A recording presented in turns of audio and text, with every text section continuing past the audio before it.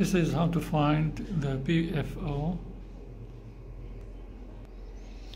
by looking at the subxiphoid view. We see the interatrial septum,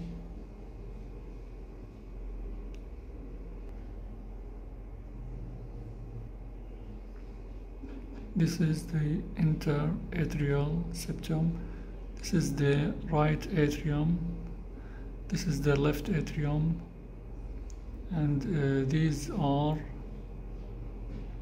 the pulmonary veins. By tilting the probe cephalad, we see the superior vena cava here. This is the superior vena cava. After putting the color box, we can see the flow from the superior vena cava. This is the flow from the superior vena cava. This is the jet coming from the superior vena cava. If there is PFO, we see another jet coming from the interatrial septum. This is the jet of the PFO.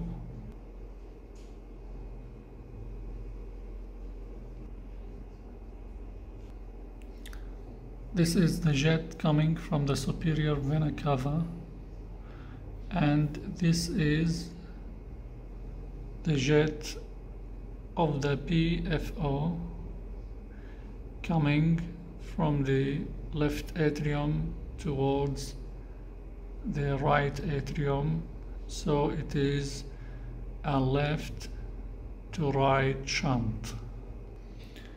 Another view, we can see the PFO sometimes from the apical four-chamber view.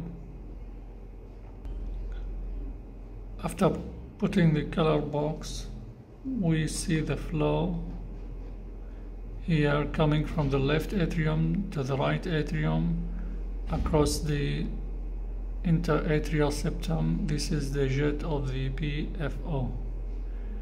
This is the jet of the tricuspid regurgitation.